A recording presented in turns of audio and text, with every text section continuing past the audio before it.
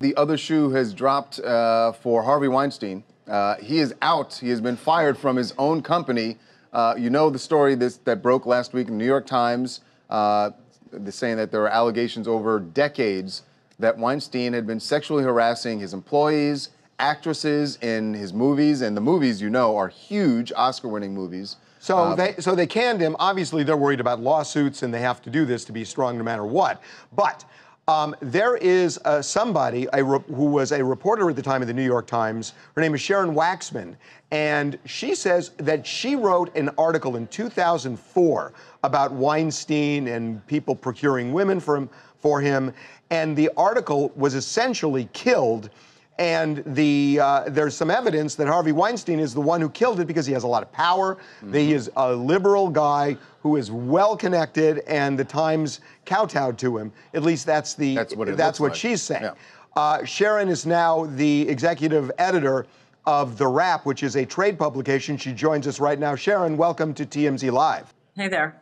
So take us back to 2004 and tell us what story you were working on. Well, basically, the story that I had in 2004, and I'm going to try to position my phone so you can see me, was that there was an executive on the payroll at Miramax in Italy called Fabrizio Lombardo.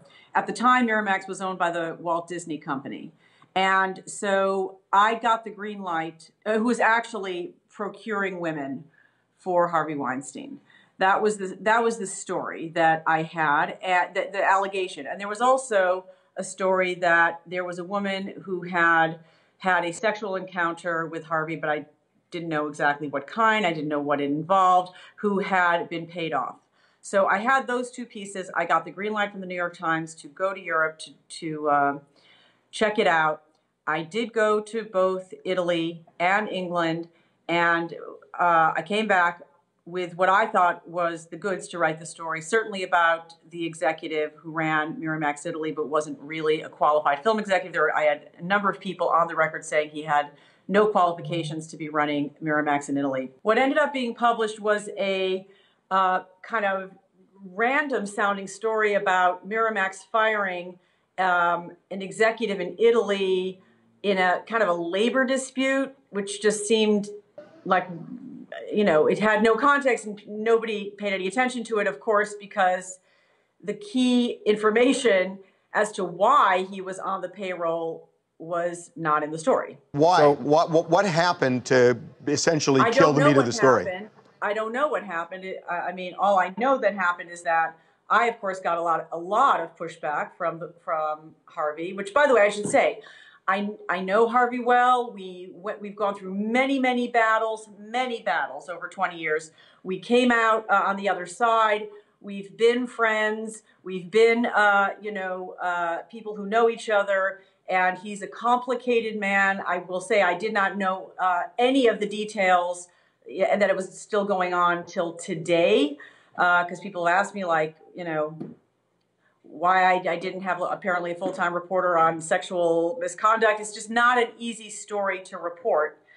And so, but in this case, I felt like I had gone to the mat. I really worked hard to get the story on the record, named sources, credible sources, and at the end of the day, the Times didn't run it, you know, except they ran something that was so stripped down. They didn't spike the story, but they ran something that was kind of meaningless, essentially. So, Sharon, it sounds like, I mean, what you're saying is that somebody from Miramax, you think, put pressure on the Times? Well, why would they, when you got all that information? Yeah. I mean, if anybody's ever done battle in the media, or, you know, or tried to write a story that is at all critical of any of Harvey's companies, either Miramax or the Weinstein Company, knows how hard he'll fight to get his version of the story out or to make that story go away. I can't imagine you guys have never had that circumstance happen. And that's just the nature of the man. And certainly when it comes to New York Times, he cares deeply, more deeply than any publication at all ever. He cares what the New York Times says and thinks about him. You said that the guy who was fired in Italy, after you met with him, you wrote that you got a phone call from Russell Crowe and Matt Damon. Yeah, no, I didn't meet with him. I spoke to him on the phone. I met with a lot of other people in Italy, but not him. But I did get him on the phone and give him a chance to respond to the allegations. And it was, yes, and let me also be clear, because a lot of people on social media are beating up on Matt Damon and Russell Crowe. They should stop. Matt Damon and Russell Crowe merely called me at Harvey's request to say that Fabrizio Lombardo's a good guy and they liked hanging out with him in Italy. That's it. They didn't know the context, I'm sure. Right. They didn't know what I had. And they were simply doing a favor, as one does, for an important friend, business partner of theirs. Those guys are not part of this. It's just true that he did that to try to convince me that my reporting was wrong. There have been stories out that one of the reasons that Harvey Weinstein skated on a story that a lot of people in Hollywood had been talking about for years about sexual harassment is that he is a darling of the liberal media because he champions liberal causes. What do you think about that? Yeah, it's a very hard story to report. The specifics I have are what I've revealed in my piece. And I didn't have more than that. I didn't know about anything subsequent to that, particularly, although there was this case of this Italian actress that was in his office a couple of years ago, and that came out, there was a police report. But beyond that, I can't say that I was aware at all of sexual harassment or sexual misconduct. Okay, Sharon, really fascinating, and especially on the heels of what happened yesterday. Thanks for the time. Yeah, take care, you guys. Thanks again. Make sure to subscribe to TMZ Live to keep up to date on the latest entertainment news. And if you want to keep watching, click on one of these videos right now.